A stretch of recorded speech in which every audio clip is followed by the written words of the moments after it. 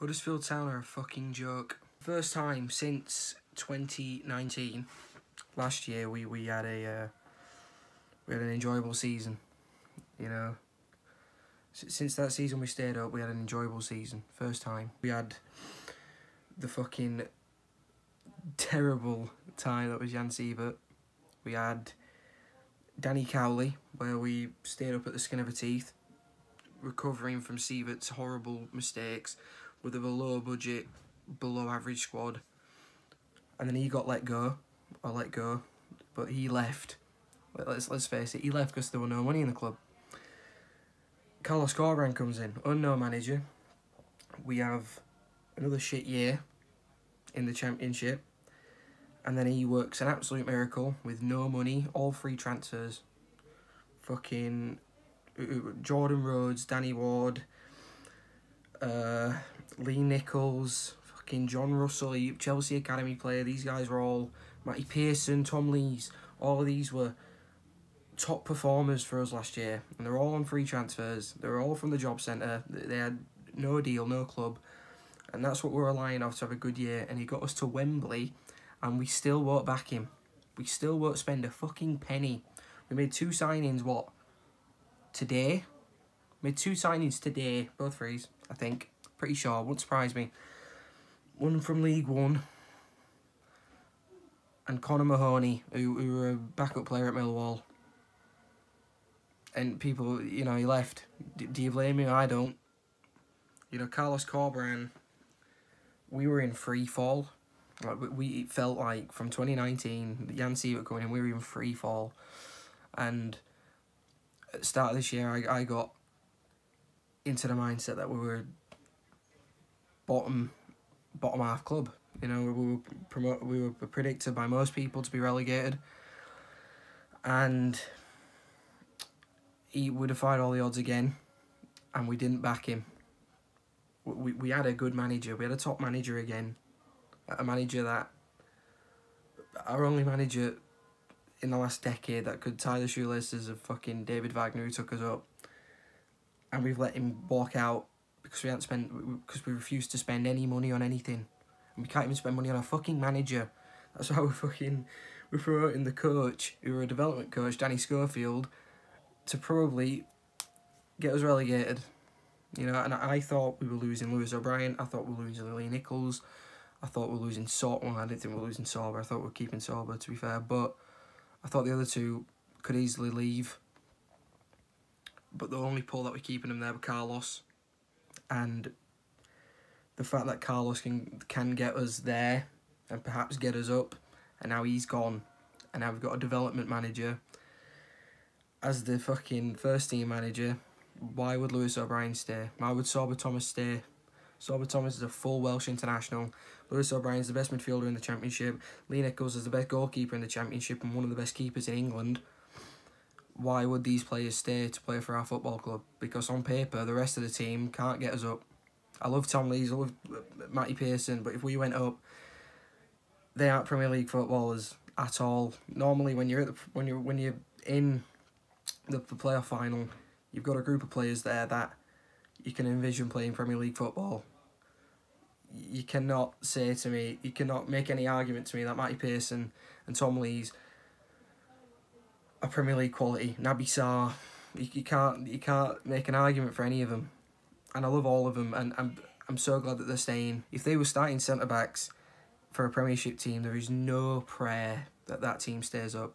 And I didn't think we were going to stay up next year. I just wanted the investment to come into the club, because we had the stadium plans, the training ground plans that were made when we first went up. They've been scuppered because of COVID, and then Phil came in. So I just wanted that money back. I wanted that money to come into the club.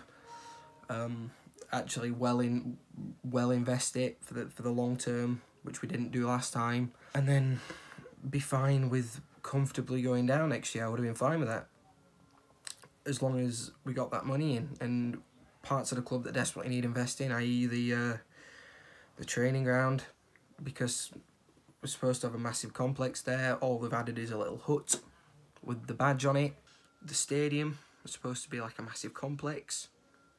Not much changed, apart from we got a fucking food court, filling a car park. You know, none of that money, none of those plans have come to fruition. And I wanted that to, you know, the women's team.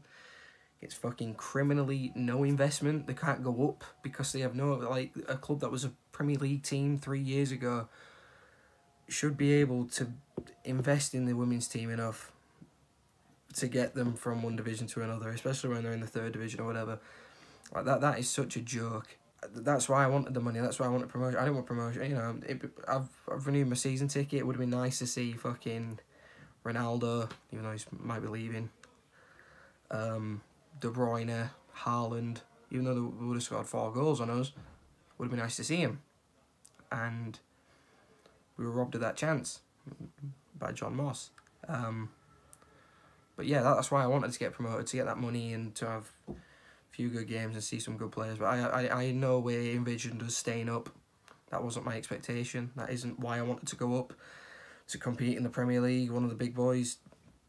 I was resigned that would go down, but we don't get to see that because of John Moss again. But yeah, any prayer of us being a Premier League club in the near future has gone down the drain, because we've let a top manager, the best manager in the league, Nathan Jones, got manager of the year last year. Fucking unbelievable how that happened. We let the best manager in the division walk because we wouldn't spend one fucking penny. Not one. But we made 0 signings that were money related last year. The last one we spent money, the last player we spent money on were Sorba, I think, or Dwayne Holmes. And that was during the COVID year. So last summer we didn't, last January we didn't. And this summer we aren't, it seems like, and we're not even going to spend money to properly bring in a manager. We're not going to.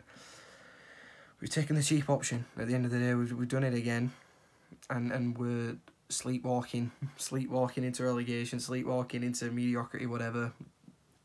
Dean Oil said we wasn't going to do in the Premier League. We are doing that now in the Championship because we refuse to invest in positions and aspects of the club that desperately need investing and desperately need keeping.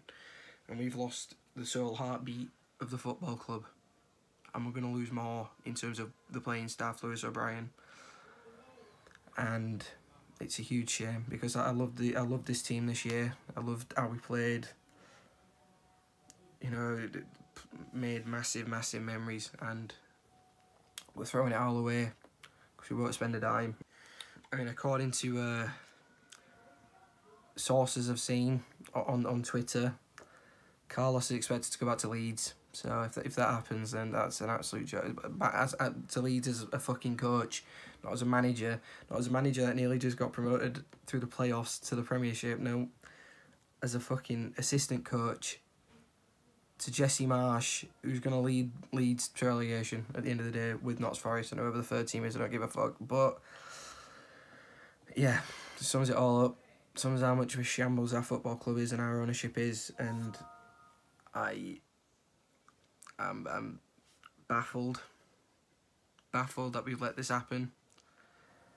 But yeah, that's Huddersfield Town Football Club. We can't have all nice for long. You know, we go up, we stay up, and then the next 3 years after that, it's fucking dog shit. Then we have one good year when we're nearly going up, and then it's fucking dog shit again. I see us being 15th. You know, people saying, oh, well, no, I actually, with Carlos, I thought we were going to go up. Either playoffs or second. I don't know who's winning. I have no predictions in terms of the Championship, but I would have thought we'd be up there. I would have thought we'd get promoted this year. I thought this year would have been the year under Carlos, but Carlos is gone, and I think we're going to finish 20th, 19th, 18th again. Back to mediocrity. Well done, Dean Oil. Up the town.